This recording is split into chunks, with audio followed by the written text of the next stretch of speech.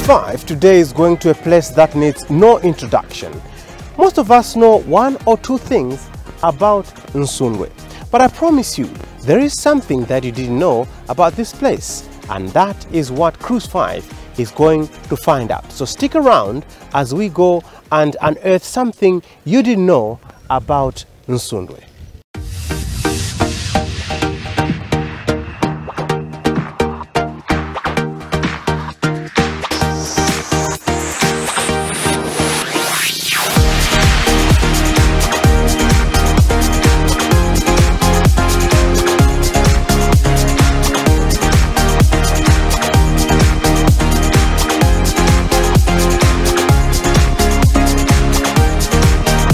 Welcome to Child Legacy Community Hospital. This hospital is found here in Msundwe. We are here to meet the founder of Child Legacy International, Jeff Rogers. There's more to Child Legacy International than just this community hospital. So we're going to find out more about this hospital and many other things that fall under Child Legacy International. In a moment, we'll meet the founder of Child Legacy International.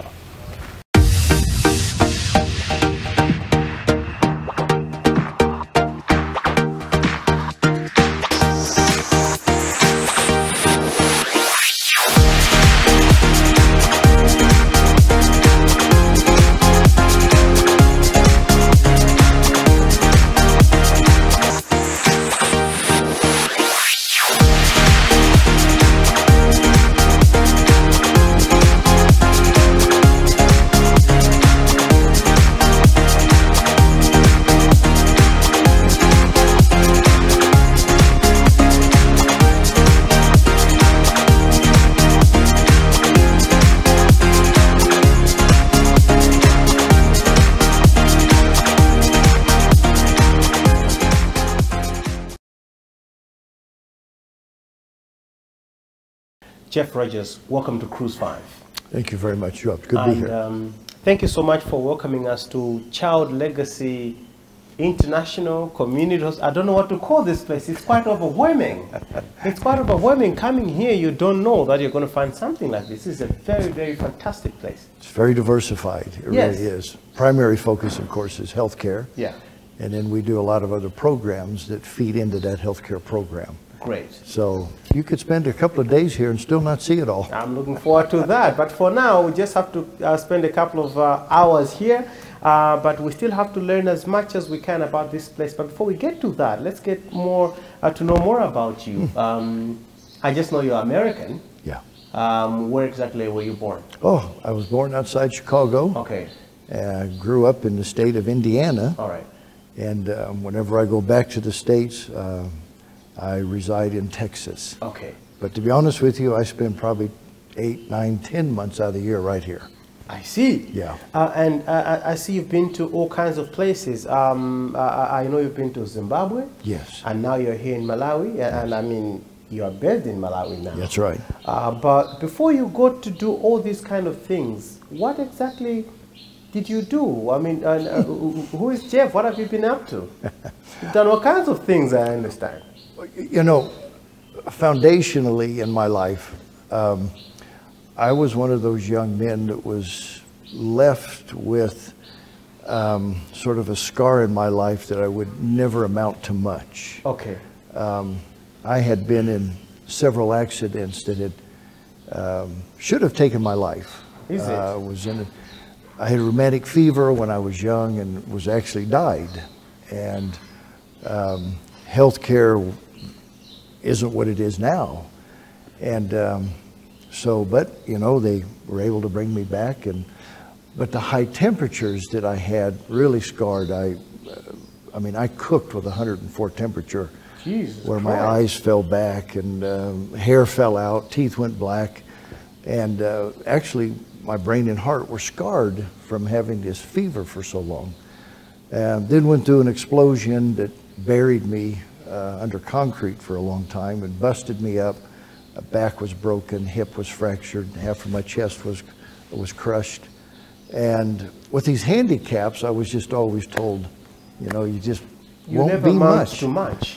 And to be honest with you, I ended up just being a truck driver. But I had a company, a construction company, because I love building. I love developing things. And I remember, and I'll make this as Reader's Digest version as I can, I remember turning in the side of my truck and just kind of looking up to God and saying, man, if this is all there is, why? Because, you know, I didn't choose to have all these problems. And boy, it just felt like there was something out there, but I had to go grab it. So I traveled to Haiti, Dominican Republic, Kenya, and I was building clinics and felt like I was contributing back, trying to help the best I can. Went to Zimbabwe in 1983, was helping to build a clinic, and I never left. I stayed there. And I was there for 20 years and developed a huge vocational school, which is now the second largest in Southeast Zimbabwe. We've graduated over 12,000 through the formal sector, and 80% of them have a job today. Wow. And that means a lot in developing countries. Yes. We developed a healthcare program in Zimbabwe. We were running the largest feeding program in Zimbabwe for 5 years, where we fed 66,000 kids, and we did that for 5 years during the drought.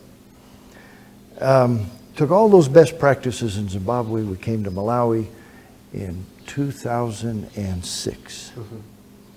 And I wanted this to be the model. I wanted this to be the project that could be duplicated in part or as a whole, that could make a real difference, not only in a developing nation like Malawi, but anywhere where healthcare was challenged, education was challenged.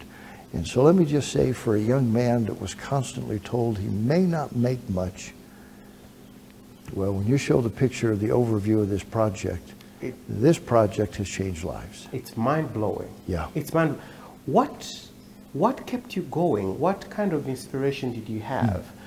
All the odds were stacked against you, but something must have said, push on, because I mean, most people would give up at that point.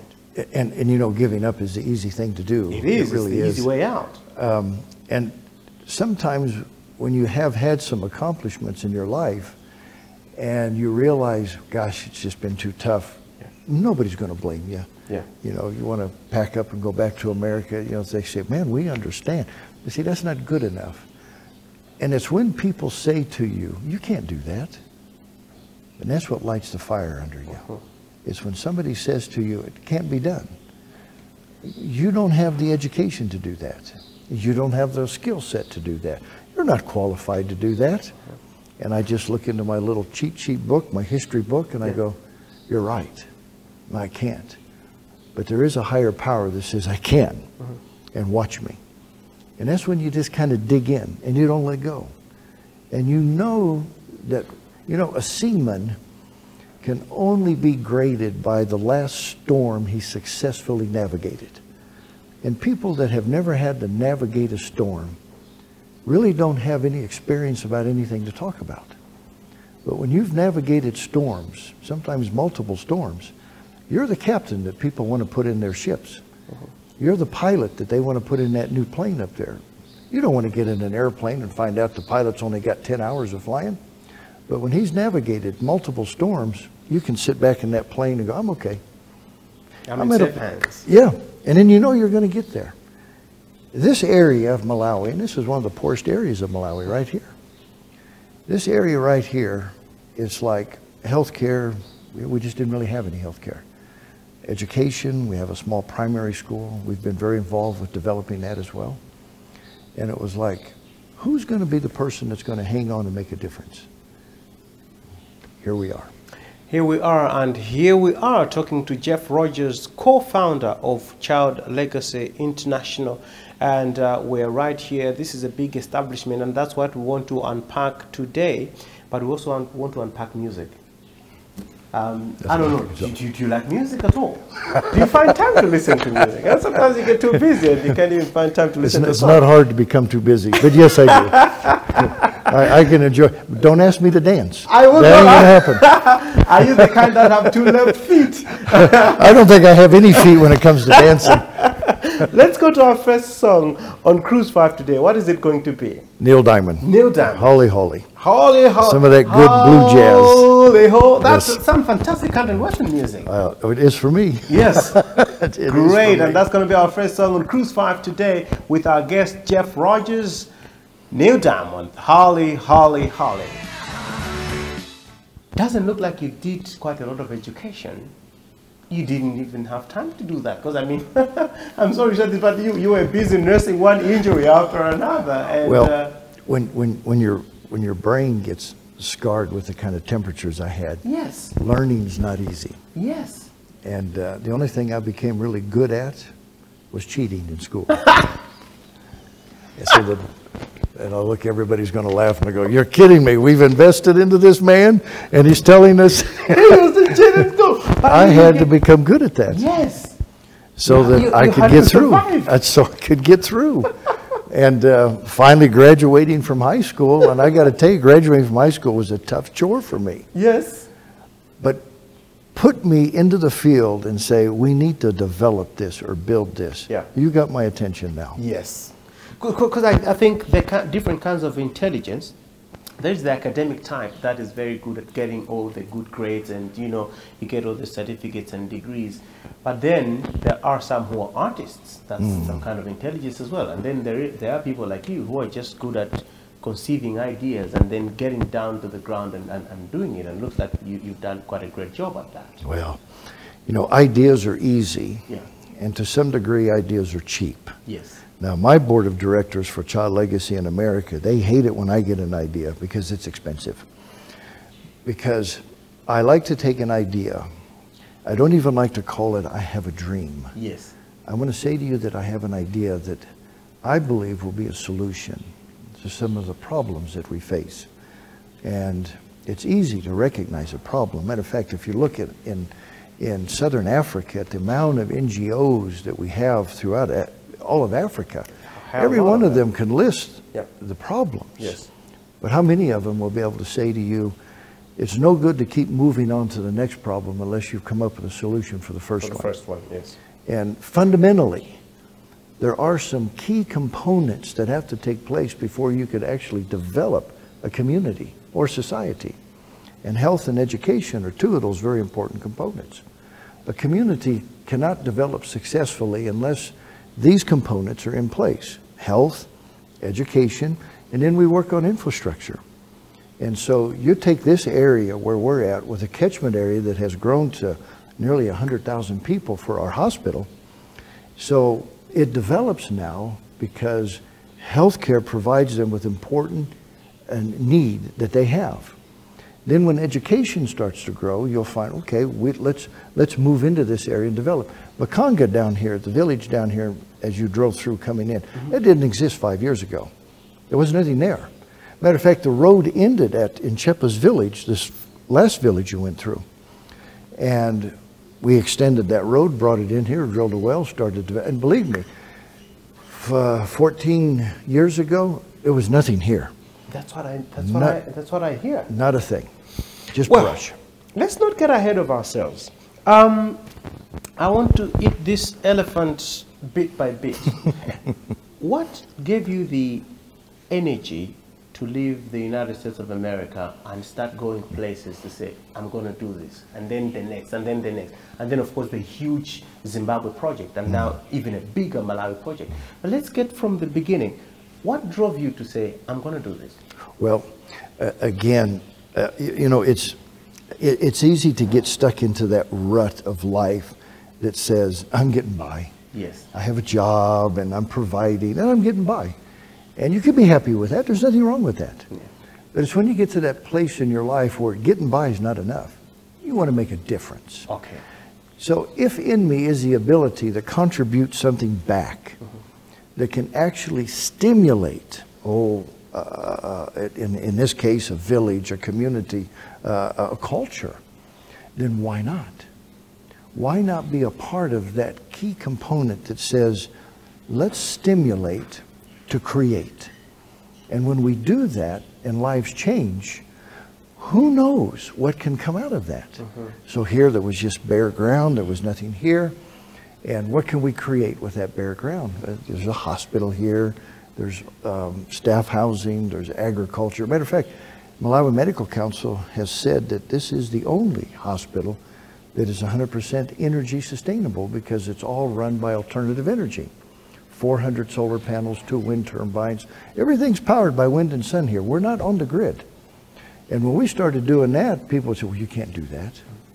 Well, that's all you need to do to light my fuse is tell me I can't do something. We did it in Zimbabwe in the mid-90s when nobody would touch alternative energy. It was taboo. And it wasn't cost-effective either. It was very expensive in the 90s to do alternative, but it wasn't hard to see because this is one of those problems. You know, 85% of Malawians live in a rural setting. Yes.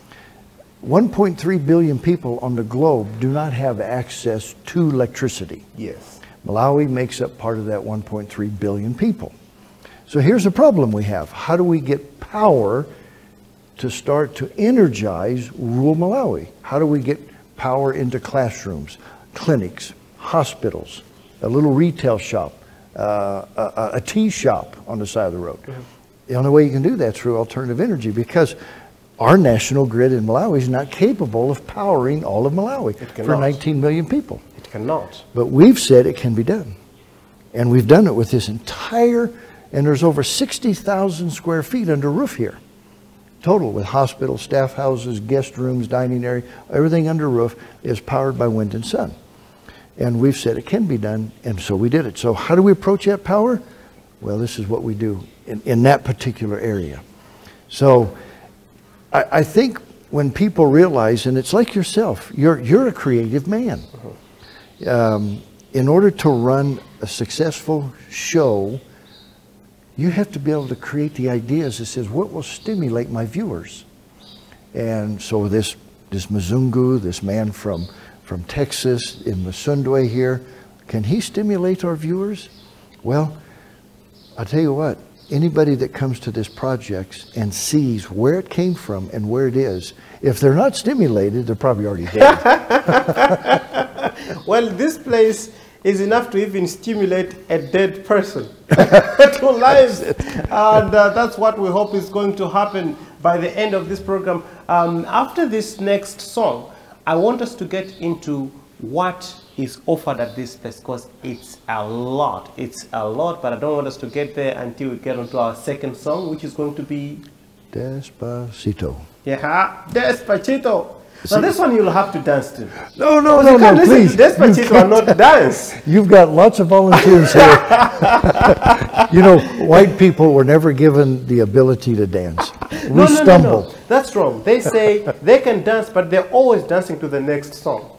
I'll work with that. So before the second song plays, you're already dancing to it. And Despacito is going to be our next song on Cruise 5 today. That's a choice of our guest, Jeff Rogers, co-founder of Child Legacy International.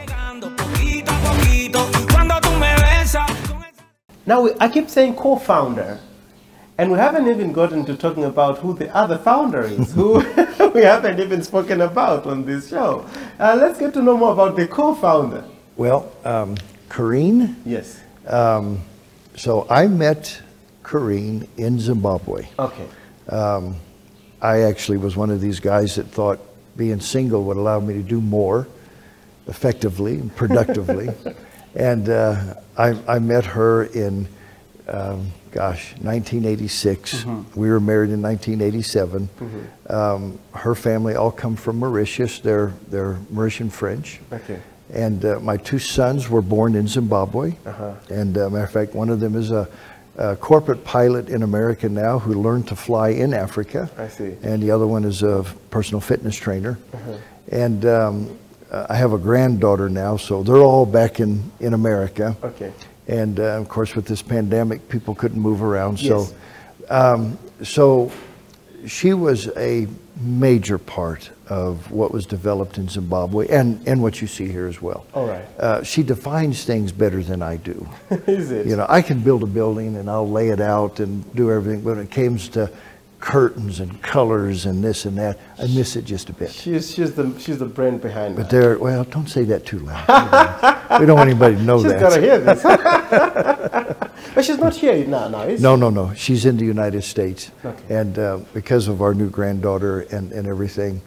And then when, again, the pandemic and airports closed down, nobody. But you guys are still together. I'm here and she's there. And well, there's been challenges in a project like this. Okay, fine. I'm one of these guys, and I'll just come right out and say it, I'm a workaholic. I thought about that, but I didn't want to say it until you said it. Yeah, sun up, sun down. And the thing about it is, a project of this nature demands a lot of resources. Yes. And this project is, for the most part, funded from a donor base in the United States. And because they're 7-8 hours behind us, I have to start to work at 6-7 at night with them, my office in America, and with donors. So I'll start work here at 6 in the morning, and then I'll work with America till 11, 12 o'clock at night. Yeah. And then try to get a little sleep in between. Yeah. And I have to do that on an ongoing, because if I don't keep the fuel coming into this project, the hospital has a huge appetite. Huge appetite. Yeah. So, you know, because I don't know how to switch off. It puts a real strain on a relationship. I can imagine. Yeah, that. it does. I can imagine that. Yeah. There's always a price to pay for setting up a structure and an institution of this size and keeping it running. Which brings me to the next question. After doing so much in Zimbabwe, you still felt, let's go to Malawi and start. What brought about that movement? You know, in the late 90s, I had traveled to Malawi a couple of times from Zimbabwe to do some leadership training. I've been a part of businessmen leadership and accountability businessmen leadership. I've done it in America, and I was doing it in Zimbabwe, and I'd come up here with some men, and we were doing, and I looked at Malawi and I thought, wow, you know, this is a country that I'd really like to come and establish some of our programs. Now, I didn't think I would then. Yes.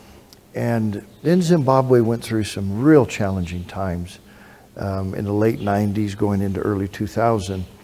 And those challenging times had a real effect on our work and what we were doing.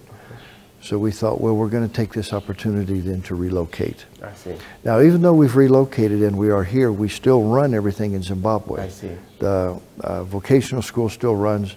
The healthcare institution still runs. We have a 66-bed orphanage there, right next to the Rural District Health Center, and which is all solarized. And those programs are still in place and still operating by a wonderful, wonderful woman that actually came up through the ranks of our school right into becoming the director of everything that we do there. That's a great story. I hope we'll go to Zimbabwe to talk to her and see her, that truly transformational story. Looking to go into another country? Woo! If I was 20 years younger, maybe I could do that. Now that the energy is running out. I'm looking for the fountain of youth. Maybe I could do that. This project here, right now, we're at a tipping point with this project right here. Yeah. And you know, tipping points are significant of many things. Number one, could be its success, or its simple failure so that you can move on. Okay. And now we're not at that, we're not failing here. But because a hospital like this one that really offers a free service to the community, with that big appetite, we've put in a lot of programs that within the next couple of years we hope and believe will generate the resources that are needed to offset the operation cost of this hospital. Okay. Because it takes a lot when you've got 90 to 100 technical staff down there, and you've got consumables and you've got drugs, and you have everything that is needed to run a community hospital. It takes a lot of money to do that. And most donors don't want you to be dependent upon them. All right. So we've put in a lot of programs here on the land that Child Legacy has here, where we've put in 20,000 bamboo plants. We're going to be planting more, but we'll have about 3,000 macadamia trees. We have 16 fish ponds with over 3 million tilapia in there. Everything that we do here has to generate resources. that can be plowed back in to offset that hospital, so that we can say to our donors, so yeah, we need to develop. We want to put pediatrics in. We want to put cardio in, a neonatal center, and we need your help to do that. But a lot of the operation cost, we're able to manufacture right here at this project.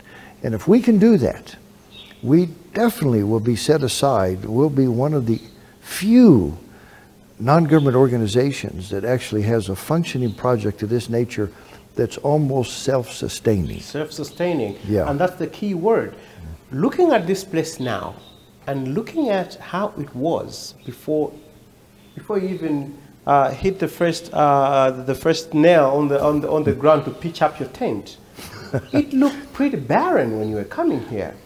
Not a thing here. Tell me how easy or how hard it was to find even this place. You know, I'm told this was an abandoned place. Well, the initial piece of land that we're on, we were told by the community this was cursed land that nobody wanted. Cursed land? Yeah. And that's kind of hard for a foreigner like me to understand. But coming from Zimbabwe, I understood the culture of that. Yes. And so it was made available to us by the traditional authority and all the group village headmen here. So we negotiated that deal. But I'm telling you, there was nothing. There was absolutely nothing.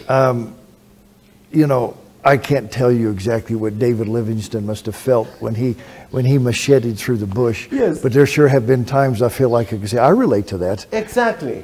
Because it was a challenge. I was looking at some pictures, and there was just a tent, yeah. and a grass fence around it, where you stayed for how long? 2 years. 2 years. Yeah. In that tiny tent. Yes. Must have been very, very hot. I mean, it's almost exposed to the sun completely. Hot.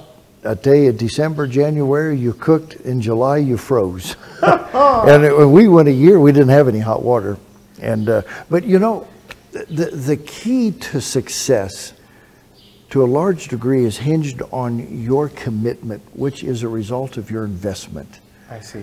So when we put up that tent, we were trying to say to the community, we're going to invest here. And I'm going to live in this tent for 2 years. Now, I don't think I had to prove anything to them. That was not why I did it. But I also have to show myself I can do this. Yeah. So I'm going to invest into this barren, nothing here, piece of ground that's been cursed by your ancestors. Yes. And I'm going to commit to it. And the term buy-in, when we all say as NGOs we want our community to buy in, nothing could be more correct, because a community's buy-in is going to be their commitment to its success. And that's why it's so important that we always encourage our people to work, develop, build, have ideas. Don't wait for it to be handed out to you. Get up, make it happen, invest in it. That's your commitment. That will be your success. And you had asked me, you know, what made you hang on? I don't just, because I'm not only committed, I'm invested into this. Yes. And if I'm invested, I can guarantee you I'm committed to it. You bought a car, I'm sure you did. Mm-hmm. You own a car, you're making payments on a car, you paid cash for the car. I can guarantee you, you're not just going to loan those keys to just anybody. Exactly. Because you're committed to it. Yes. Because you've invested in it. It is your property. It is. You want to keep it running. You want to keep it on the road. You want that car to succeed. And we wanted this to succeed. And I think sometimes it's easy to throw in the towel when you don't have much of an investment in it. And so I'm not talking just about money, but I'm talking about our lives. So we invested our lives. And we lived in that tent. And we took cold showers. And we didn't have refrigeration or nothing. We'd have to go in and buy. We had just a cool box, and we'd have to go in and buy ice and keep the perishable stuff fresh. And the only reason we put up that grass fence around it is because the community couldn't believe that they had white people as neighbors. And they would sit there and go, my God, there's this guy. These white folks, they're our neighbors here. So we couldn't have any privacy. So we put that grass fence up there.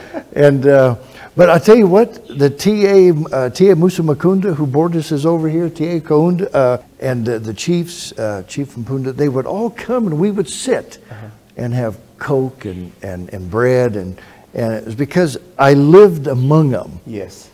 And it would have been very easy to just find a place to rent Area 9 or something and drive back and forth. Didn't want to do that. I'm going to live there. I'm going to live with the people, and we're going to build this together. 100%. Did you get the feeling that they buy in they bought into the idea and they believed in it? Yeah, because what would happen is that like the TAs, the chiefs would come, and they would start sending their people to help us mold bricks. Yes. You would see sand come in a Scotch cart. Yeah. If we whatever could come from the natural resources around it, they would participate in that. Okay. And some would just come and help. Well, I can remember some of the early volunteers. One of our early volunteers, his name was Fudrick, and he came, didn't demand a salary, didn't want a salary, ended up a salary, went into our hospital, sent him to school, he became a pharmacy technician, and he went from volunteering to being full-time in our hospital. And these were the people that invested their lives and became committed. He said, I'm going to do this, you don't have to pay me anything. I'm here to help you get this. Tell me what I have to do. Yes, because this is development for our community.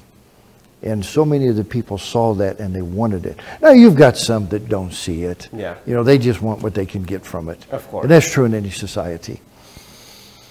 And that's how you build a community like this. And that's the kind of people that we want. And this is the guest that we're talking to today on Cruise 5, Jeff Rogers, co-founder of Child Legacy International. There is a clinic that they're running around here that's serving the community and many other things that are feeding into that whole system. And we're also feeding some music here. He has said no dancing, strictly no dancing. He made us play Despacito, such a danceable tune, but couldn't even move a limb. The next song, what is it going to be? Pentatonics. Hallelujah. Fantastic. Yeah. Hallelujah. Been done by many, many artists, but this one, Pentatonics. First class. Absolutely fantastic. Some a cappella music on Cruise 5 today.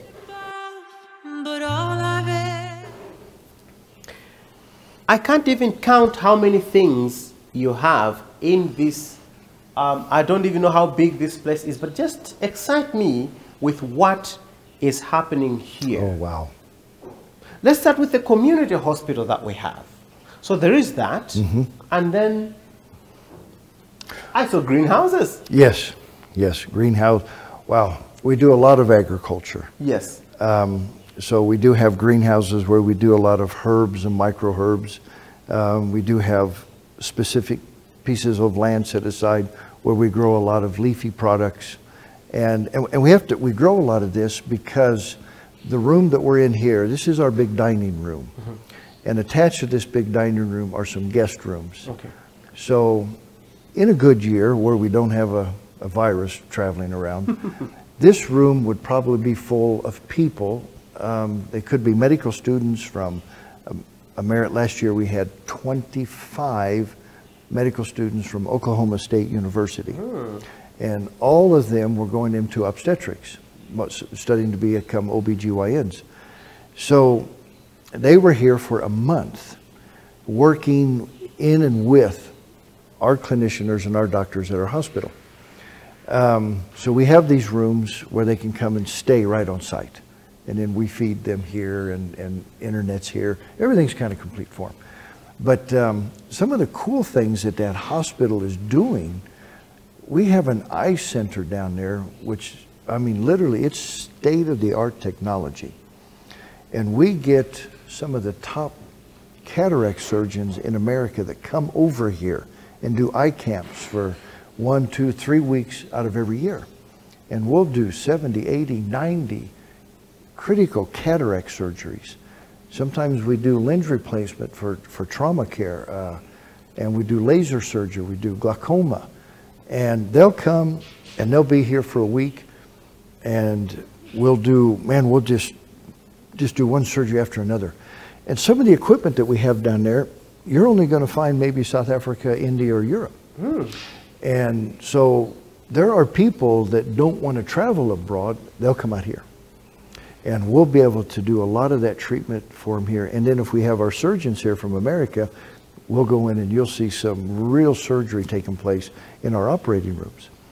And along with that, because I had said earlier, it's one thing to say there's a problem, something else to. So we're doing a research program right now with Duke University there in South Carolina. It's a genetic retinal research program because in Malawi, cataract among pediatrics is very, very high. And so cataracts overall is very, very high among Malawians. So our concern was why? And what can we do about it? So we've started this research program, which has now been going on for several months and will probably carry on until we can collectively with Duke University be able to ascertain here's a problem, here's what we can do about it, and this is what we're going to do about it. So we'll be able to say if you were to come in, a family member come in, maybe your small child come in with cataract, we're going to say, well, okay, this is notable in Malawi, and this is what we can do to try to help not only you, but Malawians. I see. So we do that research down there, and then we have a very extensive lab down there that we do a lot of lab work. We have a relationship with Ohio State University where we do baseline healthcare research and been doing that for several years now. We've wrapped that up now. And so there's a lot of things that go on just in the hospital, yes, which really make it unique.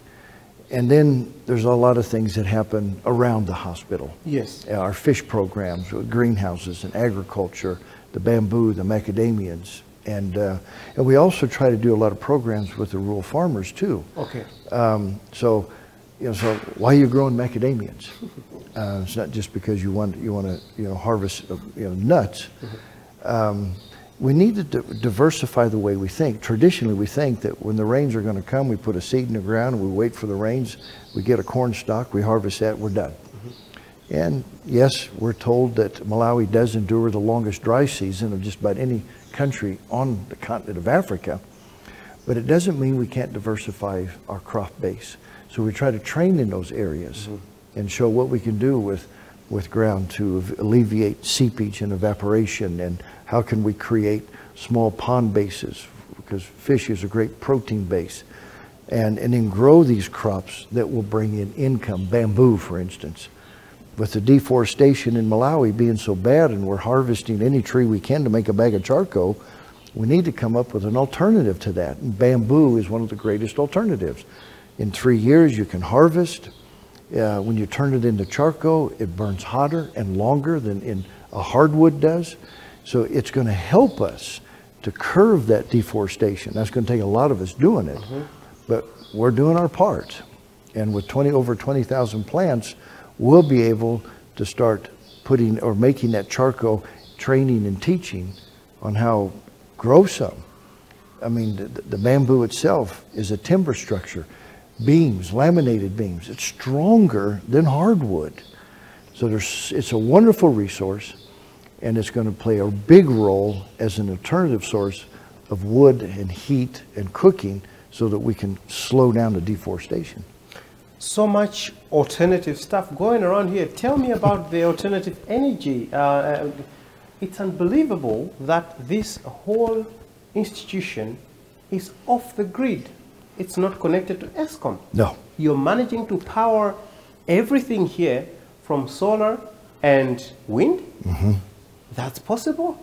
Oh, 100%. So this project has roughly 400 solar panels on site.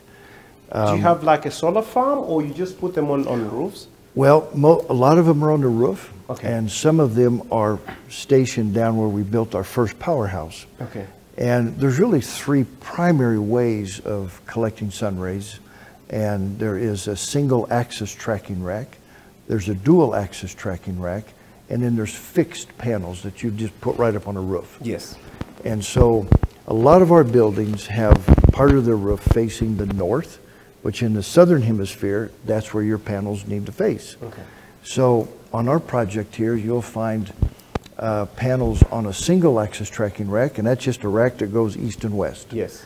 And then there's a dual axis that goes east and west, and it adjusts for the season change. So in the winter months, our sun is more here. Summer months, our sun is more there. Yeah. And then there's just the fixed racks on the roof facing the north. So, and the only reason we did that was I wanted to demonstrate the different ways of drawing sun rays. And so anybody could look at that and go, well, my gosh, let's fix them. Let's put them on single axis. Let's put them on dual axis, whatever. and then we have our inverters that change the DC to AC into alternative current. We have our batteries, which stores the power so that when we have a patient in the hospital, we have a woman that's going to be delivering a baby in the middle of the night. And I might add, I don't know why it is, but when you do maternity, you're going to find out babies only want to come at night. It's like, I'm not ready for that sunshine. So when we deliver a baby, it seems to be at nighttime. We have 6 delivery suites down there, and we have all the baby warmers, the incubators, the oxygen concentrators. We have all that down there so that we're able to offer the same care for that little newborn baby as you would get in any institution around the country. Before we can take that baby and give it back to the mother, we make sure that we've done every single thing that we need to do, that it's 100% stable and ready to be wrapped up and given back to the mother. And we do all of that with alternative energy. So it's possible, and it's happening right here. Maybe could grab a few tips about how to do that. I mean,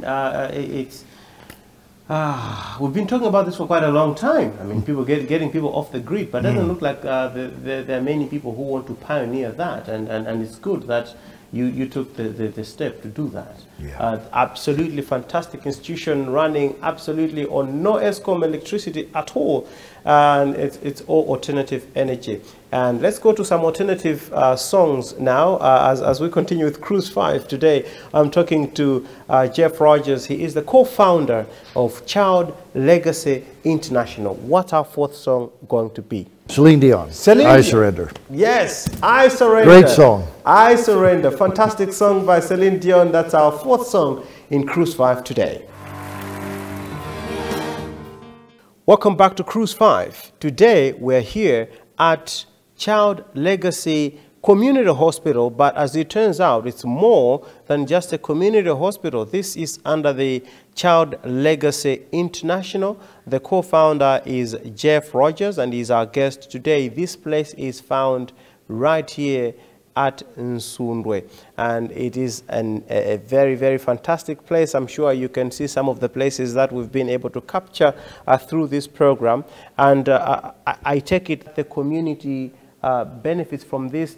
So do they have to pay something, or it's Yes. Number one, the community really does benefit. I mean, we employ a lot of people from the community, well over 100 people here. That's not including the hospital. Most of your technical staff will come from everywhere. Okay. But with all the other work that we do here, we employ right from the community. And so employment's a big thing. And so employing over 100 people is a big benefit for our community here. And with the hospital, of course, there's a filing fee. And it's just 2,500 kwacha. And then that filing fee just goes right back into the hospital, of course. And now, that doesn't run our hospital.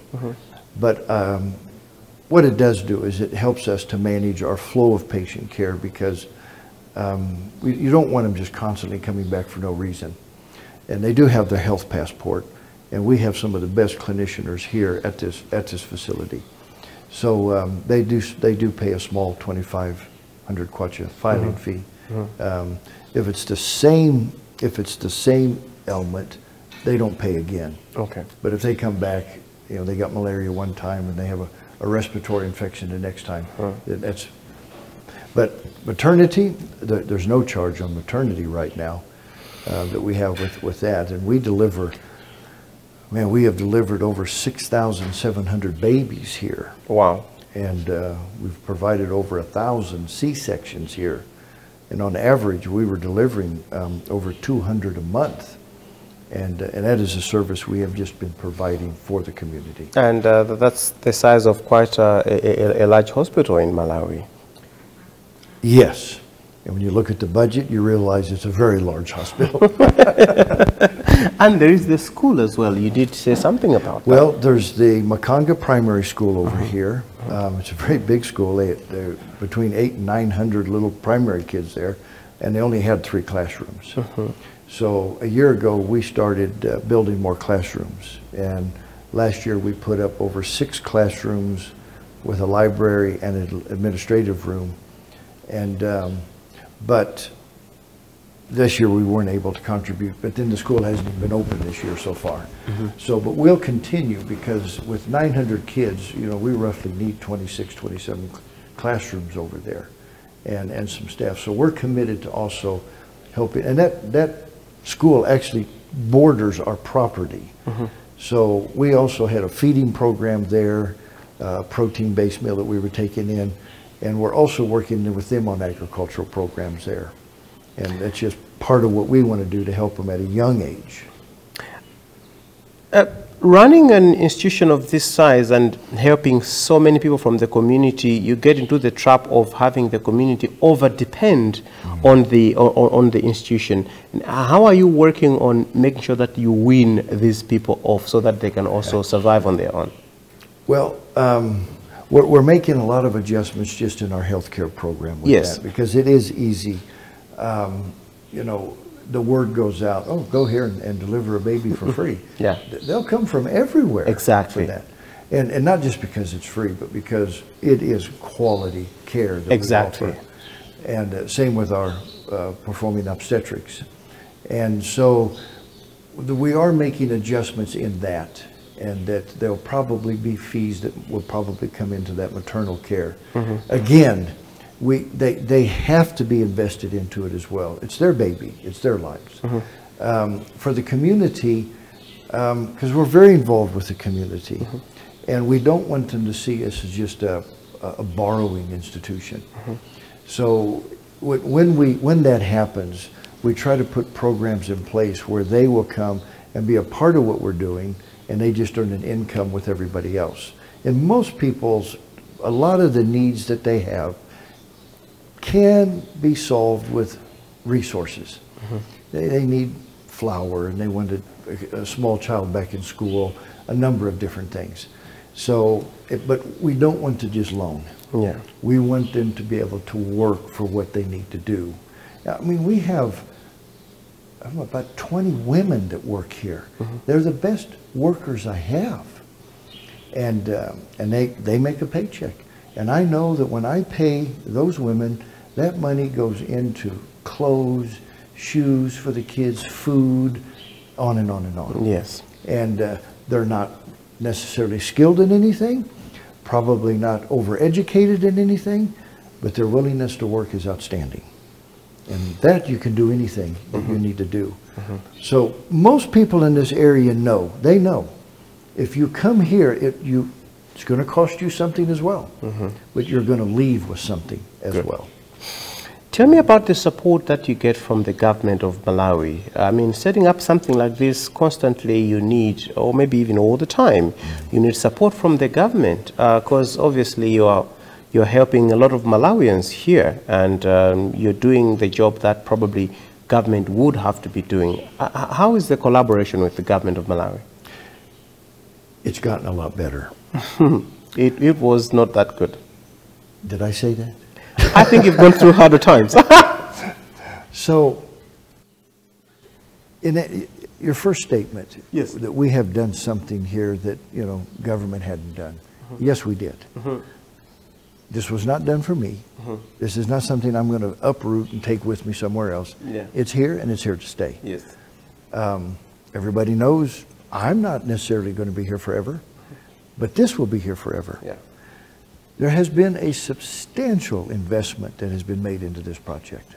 When you have this much square feet under roof, this much alternative energy, the standard and quality of everything that you see here, that all takes resources to do. To offer that kind of quality of health care, to have on the shelf the drugs you need when you need it, the consumables when you need it, that's expensive. It is. When you have right at 100 technical staff, that's expensive. They demand a different salary than the young woman that might just be working in the dining room here. Huge expense. We've had an MOU with government for the last 8 years, but that MOU has really not been honored up until now. And the Minister of Health came out here a few weeks ago. As a matter of fact, we were battling to even get our last MOU signed, because every couple of years you got to renew it. And we had gone, golly, 18, 20 months, and we couldn't get the last one signed. And when she came out here, she had the MOU with her, and she was ready to do business. And an MOU is good because it shows a verbal collaboration. It may not be an active collaboration, but you've got this verbal one going on. It's a commitment. But with something like this, I need more than words. I need action. So we were trying to get a government service level agreement with government. And this is a tough thing to achieve because government has got to put this into their budget, and they're going to come in and they're going to pay us back for the services that we provide, a percentage of that service. And we couldn't get that accomplished until just a couple of weeks ago. And we're now at a place where the service level agreement has been written up and put in place, and signatures are now starting to go on to the last page so that this can be implemented, we're hoping and praying, this year. That will help offset a percentage of our operation cost. We still need more of a commitment. We're at this point in time, as we sit here, you and I, we're trying to be approved and certified with CHAM so that they can help with part of that operation. Anything that has proven itself over a period of time successfully is worth one's investment. And why recreate it, or why let it die if together we can make it succeed? And we've always wanted to have that collaboration with government, but we just couldn't seem to get it to ever come together. Not for lack of trying on our part. Now it looks like we're starting to break through some big ice. And it will take, we're not there yet. Yes. But honestly speaking, Yep. and I think I'll be speaking for a lot of NGOs in the country of Malawi and any country in Africa, donor fatigue is a big thing right now, and especially in America. Yeah. Donors are fatigued. Now, the economy is not good right now. Yes. The stock market's terrible. The price of oil is not that good. Natural gas is tanked. Yeah. So people with investments, with discretionary funds, they're not just writing checks like they used to. No. And quite frankly, most people who can write a check like that, they want somebody they can trust. Somebody that they know is going to do what they said they're going to do. Yes. If I woke up tomorrow and said, I think I'm going to start a nonprofit organization, I better go on to Prozac, but I probably wouldn't even do it. Simply because the donor base now isn't anything like it was 30 years ago when I started doing this. It's different now. A lot of what you see here is because donors can trust me. Yes. And they know if Jeff says he's going to do it, he's going to do it. Gonna do it. That's why you see alternative energy, the standard of buildings, the equipment, a hospital, the standard of that hospital. All of that is in place because donors say, he's not going to cheat us. I don't have any hidden accounts. Yeah. I have a salary just like you have a salary. Yeah. All of this is because people trust that we're going to do what we're going to do. But there is a fatigue out there that's tough right now. And with the pandemic, it's even tougher. I would say that Child Legacy, we had lost a large percentage of our donor base, especially for operations. Development, well, we haven't done a lot of development in the last couple years. Most of what we've been doing has just been repairs and maintenance and just running and getting by. Okay. Now, if government keeps its word and it comes in alongside us, an institution, a hospital like this, will continue with its doors open and providing some of the best maternal. When you've delivered just under 7,000 babies with one maternal loss, you have done your job and you've done it well. And we've done that. So we're worth investing into. And I think government now see, yeah. I don't want us to get political, but Msundwe has gotten some very bad publicity, especially in the run-up to the June 23, 2020 elections. Did that affect you or hurt you in any way?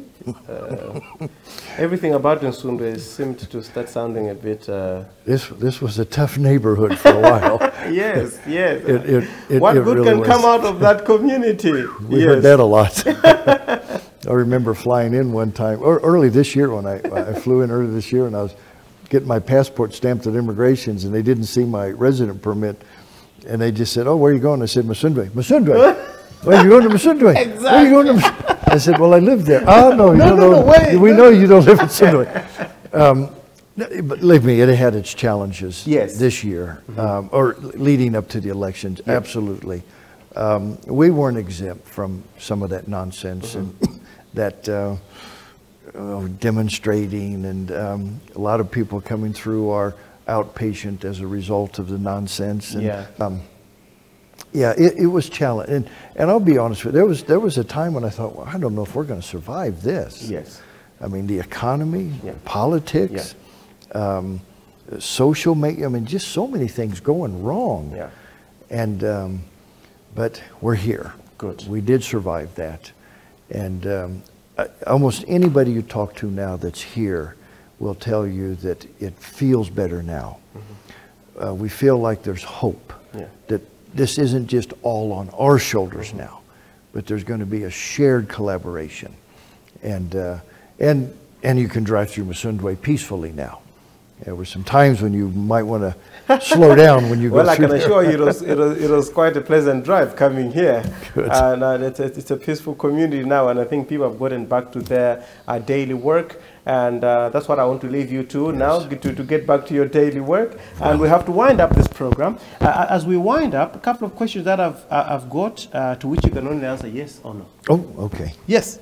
But first you have to tell me your full name. What's your full name? Okay, so it's Jeffrey Rogers. Jeffrey Rogers. Do you have any tattoos?